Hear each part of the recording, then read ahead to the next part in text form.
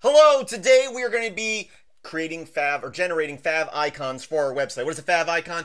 When you go to a website, up in the tab of your web browser, there'll be a little icon sometimes for that website. It's also important if you're adding shortcuts to your home screen on your phone. It's nice to have that icon. That's the Fav icon that's usually used. It's also used in a few other places, like when Google searches, it might show the icon for your website. Different browsers and different devices will use different icons, so you need to have a few different formats, and then you just put a little bit of code in your HTML.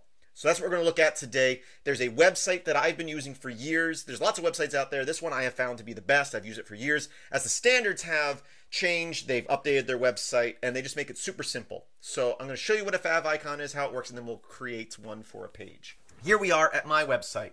If you look up here in the tab, there's a little icon. It's the same as this picture of Tux right here, my Fav icon. So how does that work? Also, if I was to go to a mobile device, such as here in Brave, this is my website. If I was to say add to home screen, there I'll say add, and then add to home screen.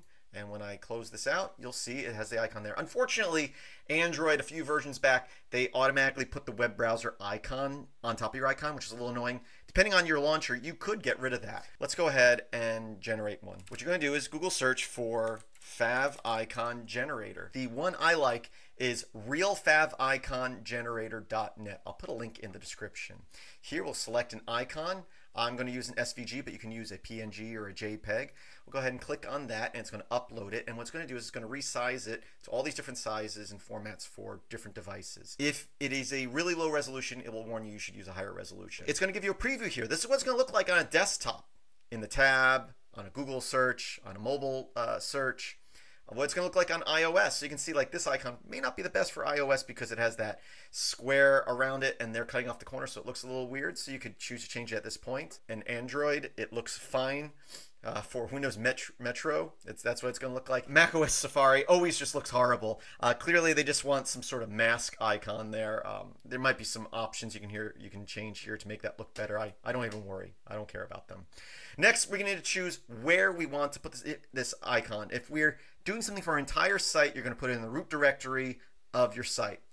Each page, I'm going to have a different icon. So here, I'm just going to say icons. So when I create a page, I'm going to create a subdirectory called icons, in which case I'm going to put all the icons in there.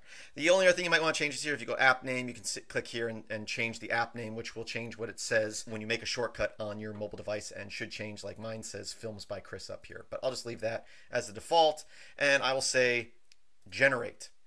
It will take a few moments to generate. So by default, if you don't have a Fav icon, it's going to look like this little Earth symbol here, right? Or might be different depending on your web browser, but a little global symbol there.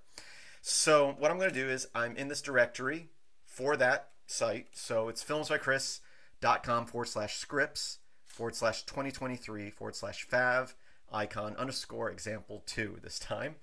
And I'm in that directory on my web page, and in here is just the HTML. So it's just this web page. Very, very basic. I'm going to make a directory called icons, because that's where I said I'm going to put my icons. I will move into that directory, and on the Fav icon generator page, it has created a Fav icon package for me. I could download it by clicking on this, but since I'm working on my web server, what I'm going to do is I'm going to copy that link, and I'm just going to wget that Fav icon zip file. I will unzip it, and then I can, at this point, remove the Fav icon zip file. So you can see it's created all these different size PNGs for different formats, platforms, I guess you should say, and also creates a little manifest file here. The only other thing I need to do is go back into my index HTML, and in my header here, I'm going to copy and paste this code. Boom, just like that. Now, if I go back to this page and I refresh it, now it has that little icon there. And if I was to go to my mobile device, scripts/2023 Fav icon example2, don't really see anything in the browser here on a mobile device, but if I click add to home screen, you can see it's using that icon. I can give it a new name. If I changed the app name on the Fav icon website, it would automatically put that in there, but I can name it whatever I want. And then click add and add to home screen. And again, it will add that icon there with the little Brave or whatever web browser you use icon there. This is a test device. On most of my devices, I use a launcher called Lawn Chair, and with that I can long press it and say edit or customize, and then I can pick whatever icon I want. But unfortunately, Android years ago, they decided to put this little, they didn't used to put the icon of the browser there, which is super annoying because you can also set this up when you click on it.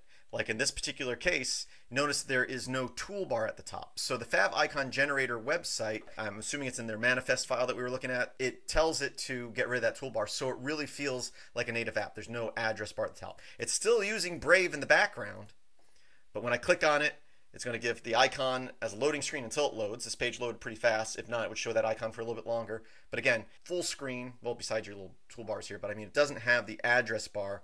I don't think my website, no, see, my website still shows the address bar up here because I created the Favicon so long ago.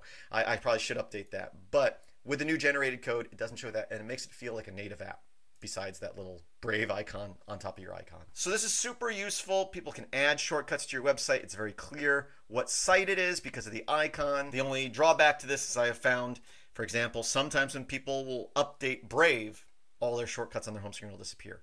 I've seen it happen a number of times to different people. It's happened to me. It's super annoying. And that's why these days I usually package my websites as APKs if I'm going to share them with somebody. That prevents that from happening.